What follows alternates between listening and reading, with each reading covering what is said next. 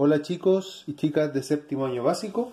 Pues bien, hoy día en esta quinta clase nos toca explicar algunos conceptos que van relacionados con los que están escritos en la pizarra. La relación de números decimales y fracción, la multiplicación de números decimales y la división entre números decimales. Pues bien, si bien el trabajo se ve largo o extenso, ya en realidad es súper corto porque son ejercicios de una sola página, ya que ustedes van a ir realizando. Pues bien, vamos a empezar al tiro para trabajar y para explicar los conceptos que ustedes deben entender para poder realizar los ejercicios que aparecen en el texto. Bien, vamos a empezar de la siguiente manera. Miren, en octavo año hay un video que en realidad hay dos videos que nos indican cómo se transforman los números decimales a fracción y de fracción a números decimales. Eso no indica que yo les vaya a explicar en este momento cómo se hacen, pero en una menor escala, ¿ya? O sea, les voy a explicar rápidamente cómo es que se pueden hacer. Ahora, la gracia es que el texto en séptimo año básico trae ejercicios que son más fáciles y se pueden realizar. Miren, me voy a apropiar de dos ejercicios que aparezcan en el texto para dárselos a modo de ejemplo y para que los puedan hacer. Primero, dice que debemos transformar un número decimal a fracción, ¿ya? Y voy a hacer, por ejemplo, 3,45, que también se tiene que transformar a fracción. Voy a tomar ya el número, en este caso, 5/16 como fracción y voy a tomar la fracción 4 centésimos. Bien, la idea de esto es que ustedes entiendan el concepto de lo que estamos haciendo. En este caso los voy a explicar súper rápido porque, como les decía, en octavo hay dos videos que ustedes pueden ir a ver en los cuales sale cómo se transforman de un lado a otro, o sea, de número decimal a fracción, de número decimal a fracción y de fracción a número decimal. Miren, ustedes van a realizar este tipo de números decimales que en concepto se llaman números decimales finitos. Finito. ¿Qué quiere decir que sean finitos? Quiere decir que tienen un término. O sea, que llegan solo hasta aquí y solo hasta acá.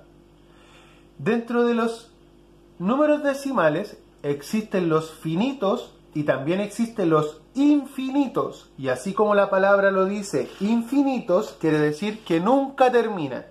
O sea, para resolverlos, ya, o por ejemplo, si tienen que hacer una fracción a número decimal, van a estar haciéndolo infinitamente y para eso hay que hacer algo, ¿ya? En los videos de octavo aparece lo que hay que hacer, pero en realidad ahora vamos a dar la explicación, una explicación corta para que se apoyen con esos otros videos. Miren, esto dice así: lo que vamos a hacer es que vamos a pasar de este número decimal a una fracción, que eso es la relación entre números decimales y fracciones, y viceversa. Entonces, para pasar de número decimal a fracción y de número decimal a fracción, los finitos tienen una regla. Bueno, primero vamos a hacer la línea fraccionaria porque es una fracción. Tiene que tener una línea fraccionaria. Luego vamos a colocar un 1 acá abajo porque dice que todos los finitos, por ser finitos, llevan un 1 acá abajo. Ya yo estoy dando una explicación resumida. Cuando nos veamos en otra oportunidad les voy a dar una explicación más larga del por qué llevan eso. Pero los finitos ya llevan un 1 en el denominador, ya que es el número que está abajo. Perdón. Y ese número se acompaña con ceros dependiendo de la cantidad de dígitos decimales que tenga. Como en este caso es 0,5, el 5 es solo un dígito decimal, por ende se le coloca un 0. El 3,45, como tiene dos dígitos decimales, el 4 y el 5, se colocan dos ceros. O sea, esto quiere decir que si tiene tres dígitos decimales, se colocan tres ceros, si tuviera 4, y así sucesivamente. Como en este caso tiene 1, se le coloca un 0 acompañando al 1, y como en este caso tiene 2, se colocan dos ceros acompañando al 1. Pero ¿qué va arriba? ¿Qué va en la parte del numerador? Bueno, en la parte del numerador va el número completo sin la coma. En este caso, como es 0,5, yo no puedo colocar 0,5 porque el 0,5 no existe. Existe solamente el 5. Entonces, se coloca el 5 y el 10 abajo. Y ya transformamos el número decimal en fracción. Y acá colocamos el número completo, que es 345 partido por 100. O sea, lo que se hace es que se le saca la coma. ¿Ya? Y es así como se transforman los números decimales a fracción. Y eso es lo que aparece en el texto. En los videos de octavo aparecen un poco más de información, que no está mal aprenderlo, y les puede ayudar a resolver otros ejercicios. Ahora, vamos a hacer las fracciones a número decimal. Miren, toda fracción, ya, voy a escribirlo aquí, ya, de fracción a número decimal. Eso es lo que vamos a hacer ahora. Toda fracción, para transformarla a número decimal, debemos hacer lo siguiente. Realizar una división, donde vamos a dividir el de arriba por el de abajo. O sea, el de arriba por el de abajo.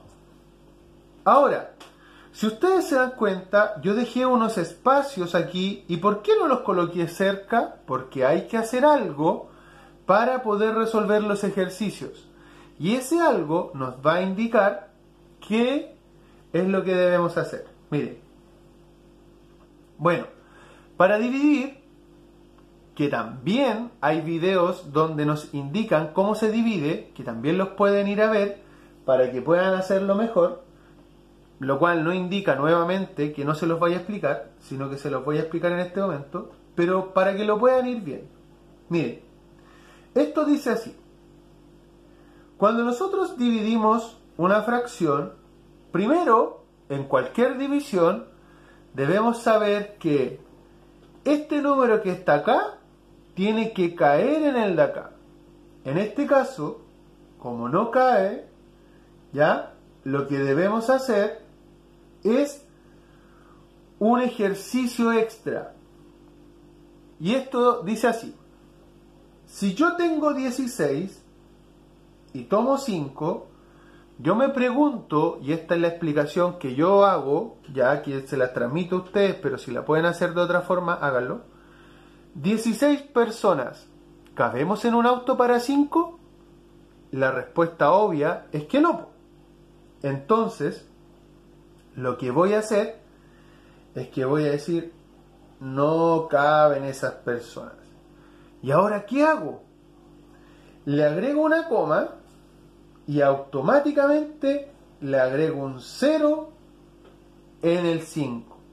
Y ahora queda 50 dividido por 16. Ahora la lógica me dice que 16 personas sí cabemos en un auto para 50. Obviamente no existe un auto para 50 personas, ya a menos que sea un bus o algo más grande, pero se entiende que sí cabe. Entonces vamos a trabajar con el 50. Aquí hay dos alternativas.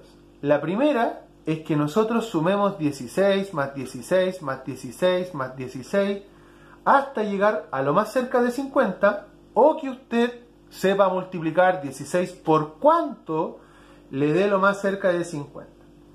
Bueno, como yo apelo siempre a lo más fácil que podamos hacer y más tranquilo y sea más exacto, voy a hacer la suma de 16 más 16.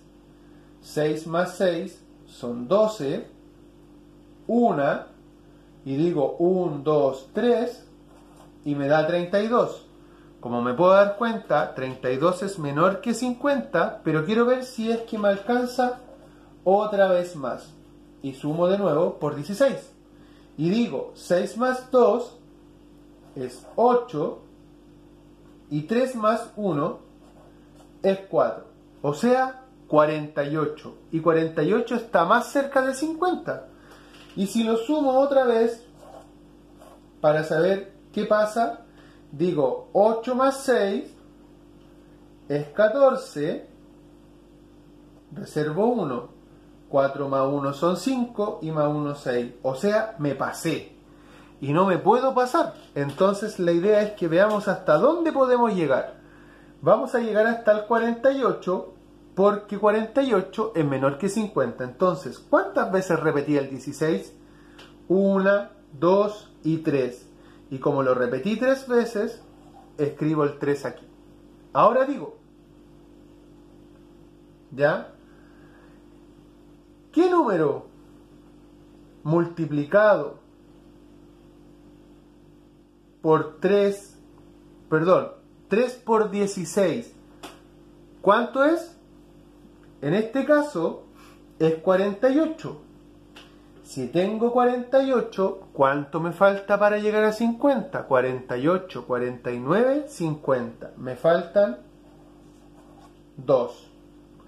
Ahora, como el 2 ya está después de la coma, o sea, se bajó después de la coma me autoriza a colocar un 0 gratis y automáticamente en todos los números que vaya colocando abajo. Entonces ahora voy a decir cuánto o cuántas veces repito el 16 para que me dé 20 o lo más cerca de 20. Si es 2, me paso. Entonces voy a repetirlo una sola vez. Entonces digo, una vez 16 o 16 por 1 es 16. ¿Cuánto me falta para llegar a 20?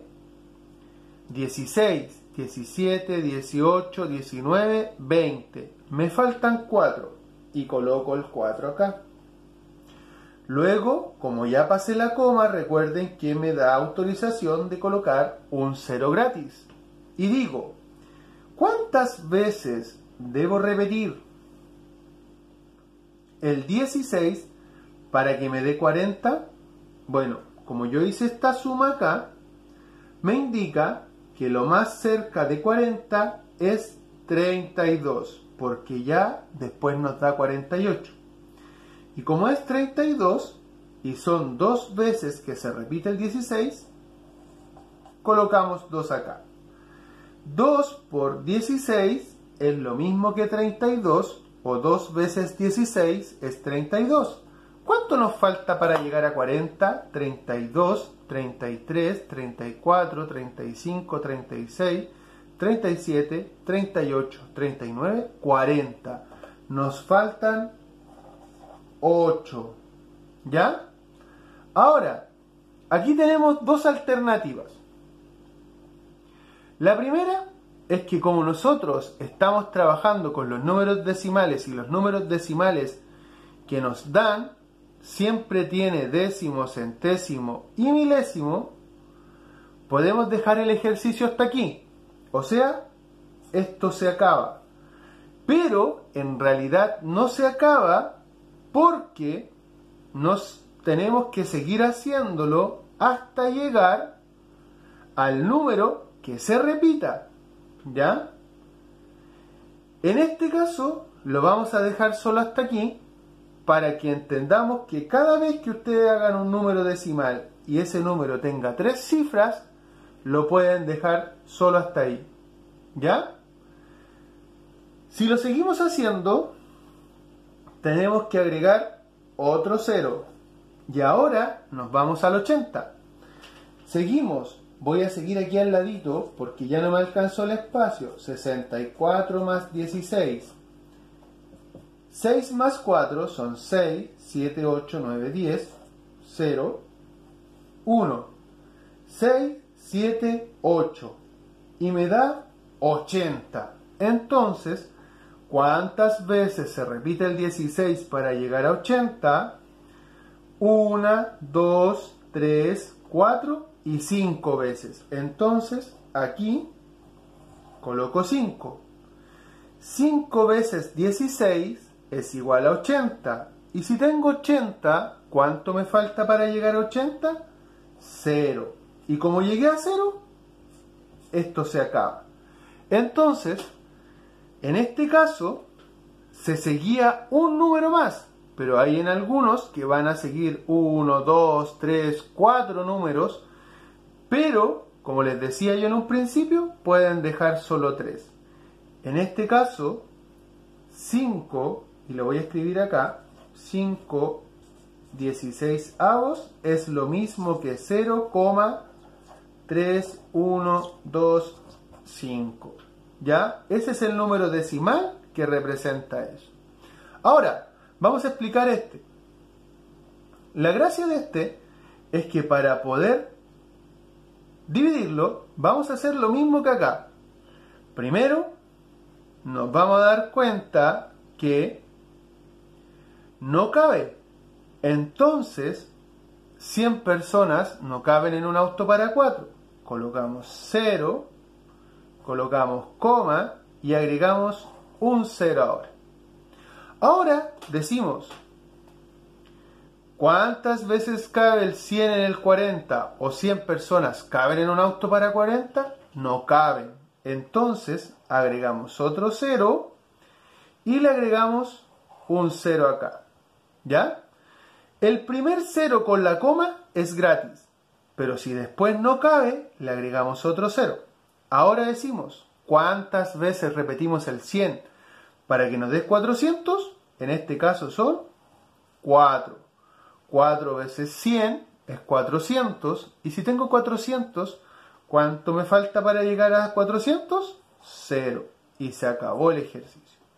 Ahora, ¿qué nos quiere decir esto? Lo que nos quiere decir esto es que para poder resolverlo, tenemos que hacer lo siguiente. Cada vez que tengamos, por ejemplo, 4 partido por 10 o 4 partido por 1000, en este caso, como tiene dos ceros, nos vamos a agregar adelante. Entonces, 4 dividido en 10, como el 10 tiene solo un 0, es 0 y 4. Y colocamos la coma después del primer número. Como acá es 4 dividido en 1000, es igual a 3 ceros, 1, 2, 3 y el 4. Y la coma la colocamos adelante. O sea, cada vez que tengamos fracciones por 10, 100, 1000, 10.000, 100.000, colocamos los ceros adelante del número y le colocamos ya la coma antes de este número. Pero si por ejemplo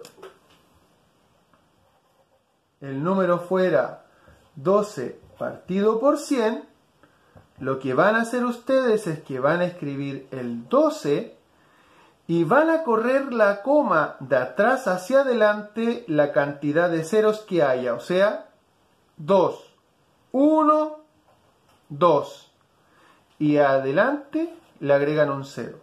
Aquí se corrió una vez, y quedó 0,4, y aquí se corrió 3, 1, 2, 3, y colocan ahí. La idea es ir rellenando con ceros. Espero que hayan entendido la relación o cómo se transforma de un lado a otro. Ahora vamos a explicar los otros ejercicios. Bien, ahora lo que vamos a hacer es que vamos a explicar la multiplicación entre números decimales y la división entre números decimales. Miren, la vamos a explicar de la forma más rápida posible y para que ustedes la entiendan, ya que todos los ejercicios son iguales que esto. O sea, en todos tienen que hacer prácticamente lo mismo. Miren, primero vamos a empezar con la multiplicación. ¿Cómo se multiplican los números decimales? Bueno, la regla dice que para multiplicar números decimales lo que deben hacer es multiplicar, igual que siempre, sin las comas y después en el resultado agregar la coma con la cantidad de decimales que tiene cada uno. ¿Ya? Eso quiere decir que primero vamos a tener que multiplicar igual que siempre. Entonces vamos a colocar una línea acá abajo y vamos a multiplicar como lo hacemos todas las veces que tenemos que multiplicar. En este caso empezamos por la unidad, que es el 2. Y decimos 2 por 5 es 10, colocamos 0 y reservamos 1. Luego decimos 2 por 2 es igual 4, más 1, 5. Y luego decimos 2 por 2, 4. ¿Ya? Esa multiplicación que acabamos de hacer es lo que hacemos siempre. Luego, como ya multiplicamos la unidad, dejamos un espacio debajo de la unidad. ¿Ya? Y ahora empezamos a multiplicar por 3. 3 por 5, voy a borrar esta reserva, 3 por 5 es 15. Colocamos 5, reservamos 1. Voy a borrar un poco las líneas del 2 para que la entendamos mejor. ¿Ya? Y vuelvo a repetir. 3 por 5 es 15. Colocamos el 5 acá, a este lado, ya que el asterisco está ocupando el espacio de la unidad. Empezamos acá. 5, pero acá arriba seguimos igual que siempre. 3 por 5, 15. 5 y 1.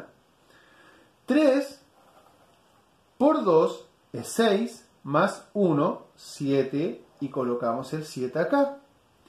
Y luego decimos 3 por 2 es 6. Entonces, ahora que ya multiplicamos por los dos números que habían acá, vamos a sumar 0 más asterisco, que el asterisco pasaría a ser un 0, 0 más 0 es 0. 5 más 5 es 10, colocamos 0 y reservamos 1.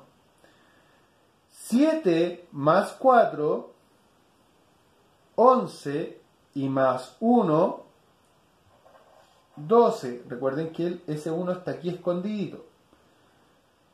Entonces dijimos que 7 más 4 es 11, y más 1, 12, y reservamos 1 acá. Y 6 más 1 es 7. O sea, 7200. Ya multiplicamos de forma normal, igual que siempre. Y ahora lo que vamos a hacer, voy a borrar aquí para dar la explicación. Lo que vamos a hacer es que vamos a contar cuántos dígitos decimales hay aquí. En este caso hay 2 y en el de acá hay 1. Entonces 2 más 1 es igual a 3. Y esto es la cantidad de decimales que debe tener mi resultado. O sea, si partimos de atrás, empezamos hacia adelante. 1, 2 y 3. O sea, 7,200. O, si ustedes quieren, 7,200. 2, porque esos dos ceros da lo mismo si los colocamos o no, porque están al final y no se leen. Pero si los quieren colocar, no habría ningún problema. ¿Ya? Espero que se entienda lo que es la multiplicación. Igual la idea es que en otros videos aparece la multiplicación de números decimales y lo pueden ir a ver en ese video para apoyarse un poco de lo que tienen que hacer. Ahora, me voy a correr un poquito más arriba para ocupar un poco más de pizarra y para explicar cómo se divide ya lo que es la división de números decimales. Miren, la división de números decimales que nos explica el texto, ya, es que estos números decimales debemos aprovechar y pasarlos a fracción. Ya explicamos recién cómo se transformaban a fracción y también vuelvo a repetir, hay un video que indica eso. Para eso, este número decimal lo vamos a transformar a fracción y este número decimal lo vamos a transformar a fracción. Si se transforma a fracción, tiene que tener una línea fraccionaria. Lo primero, dijimos que estos números eran finitos. ¿Y por qué son finitos? Porque no tienen, tienen un término. Entonces, si son finitos, tienen un 1 y un 1 abajo. Y ese 1 se acompaña con ceros dependiendo de la cantidad de dígitos decimales que haya.